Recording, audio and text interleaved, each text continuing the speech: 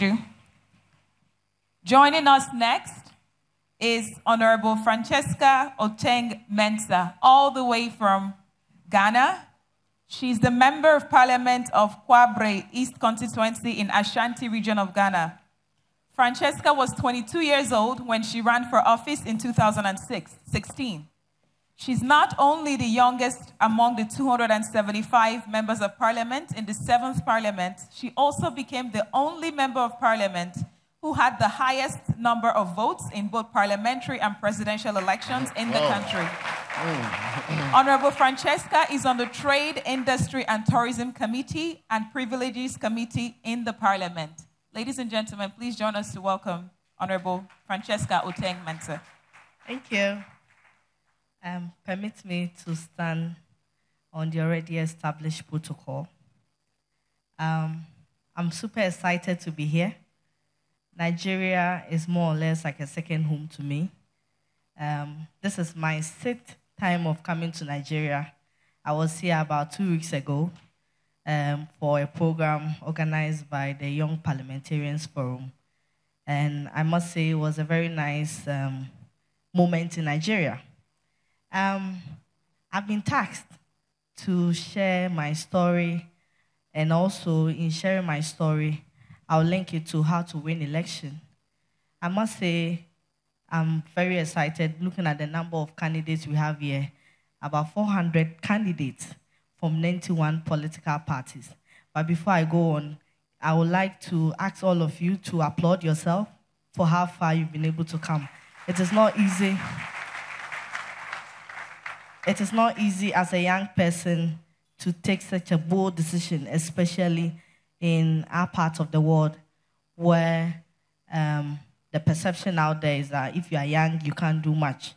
Just as it was stated, I entered Parliament at the age of 23. I'm currently 25. Yes, thank you. My story is not, or our political system in Ghana is not different from what you have here.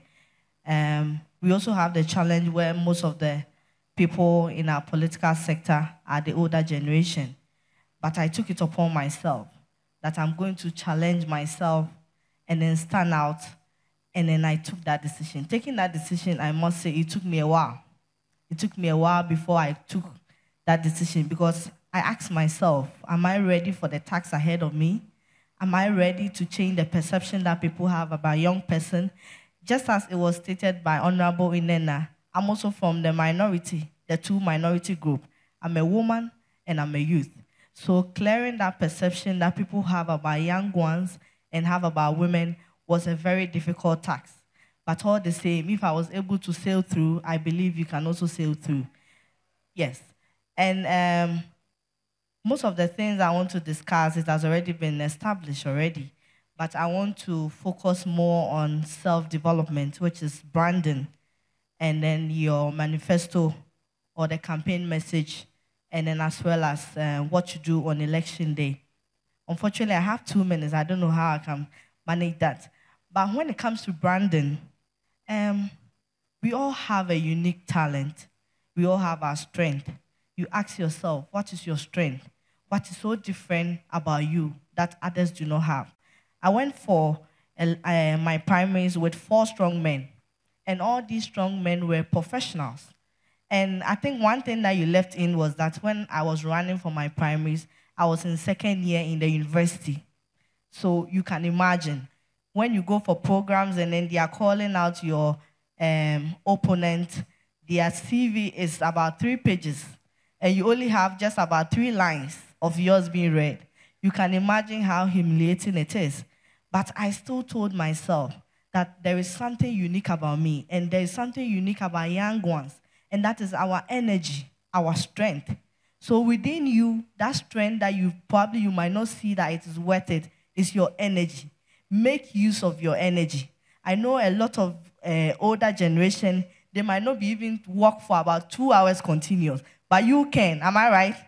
Yes, so make use of your energy. It doesn't necessarily mean that you should have a very unique strength, which probably it's out of reach. Your energy can be your strength. So utilize it. That is exactly what I did. And once again, what are you passionate about? You cannot be a jack of all trades. It's not possible. You cannot master in every field. But you should ask yourself, what is one thing that I do that I might not even demand for money, or I might not even ask somebody for something in return? And that is something that you should be pushing. If your passion is fighting corruption, you should start advocating that now. If your passion is about gender equality, people should see that about you. That is when you are branding yourself. That is what is called branding. Because if you are going to do everything, people wouldn't see anything different in you. Because the question they will ask is, why would I choose another candidate over you? Or probably, why would I choose somebody in the older generation rather than you? So your branding is key. You shouldn't do everything that everybody is doing. Find time and then ask yourself, what am I passionate about? And your message, just as it was stated by Debbie, of course, your message should carry on with the problem. What is the problem in your community? And that problem in your community, you should find solutions to it. And you should tell the people that this solution cannot be done by any other person than you. That is the task you are asking the voter to do. So if you are not able to task them that this is the solution, but there is none other person who can do it than you, they will vote for another person because they feel like that other person can resolve that challenge. And then you're, of course, on election day, my time is up, but on election day, I'll plead with you that if you don't know your electoral laws, start studying them, because that's going to be your tool. On election day, you might be confronted with certain challenges. If you don't know your electoral laws, you might not be able to challenge certain things that happen. For instance, in my constituency, briefly, I quite remember I had a challenge whereby there was an old woman who couldn't see properly. But the question is that when she got to the polling station, one of the electoral officers asked that she cannot be held by anyone. Fortunately for me, I was there. And because I knew the electoral laws, I had the opportunity to challenge the electoral officer that if the person is an older person and cannot see, she has a right to appoint somebody to help her vote. So know your electoral laws. If you don't know this, then probably you might not go far. Thank you so much for the opportunity. Thank you very much.